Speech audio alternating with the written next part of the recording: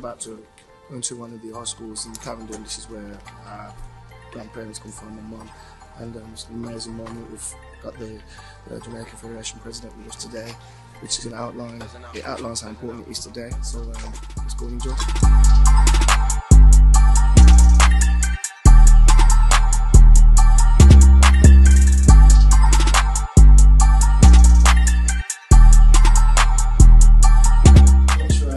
Having me here and Demarai and my nephew. To be honest, just walking up to the school, I say to the gentlemen how smart they looked, group and well-rounded, smart young men. So well done to all your goals that you want. You have to be prepared to segregate yourself from anything that's negative.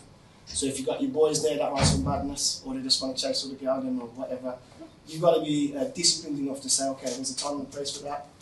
I'm going to segregate myself from anything that doesn't serve me any positive purposes, in order to go and achieve what you need to achieve. And I'm not just talking sporting successes, I'm just talking being successful young men and raising great families and acquiring funds and just being the best you can be.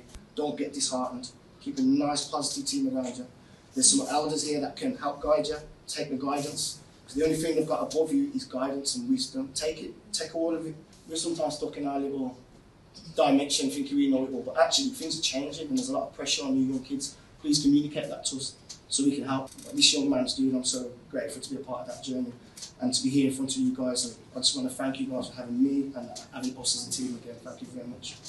So today's been a wonderful day and we'd like to just thank this wonderful school for having us today. It's been important for us to connect with the young people and talk to them about making positive decisions and how important that is to help them on their journey.